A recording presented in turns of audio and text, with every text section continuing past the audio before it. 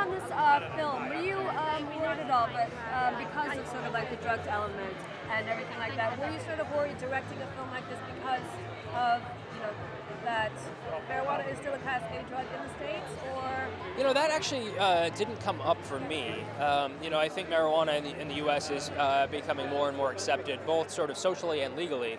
So that really wasn't a concern for me. I was mostly concerned with trying to make a funny movie and tell a good story. And tell me, what was the most difficult part for you? Was it directing Jennifer as a stripper? No, that wasn't difficult. I got paid on that day just like all the others. But no, the most challenging stuff is usually the most complicated logistical stuff. And it's never the ones that seem like they might be the hardest in the movie. So, there were a few stunts that were a little challenging just because they had to be precise and we had to get it in one. But most of the time, it was just a lot of fun.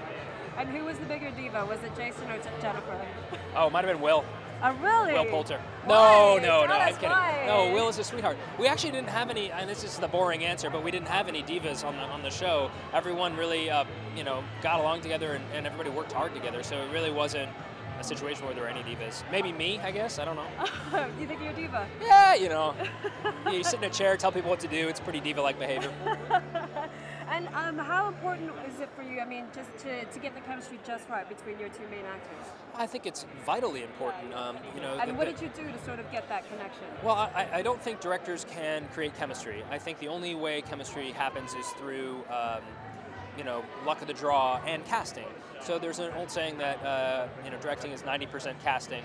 I don't think it's 90%, but it's very, very important, and we got it right on this one for sure. Okay, well, enjoy the premiere. Thank you so much. Go Getty Images. Okay, All right. Thank you. See ya.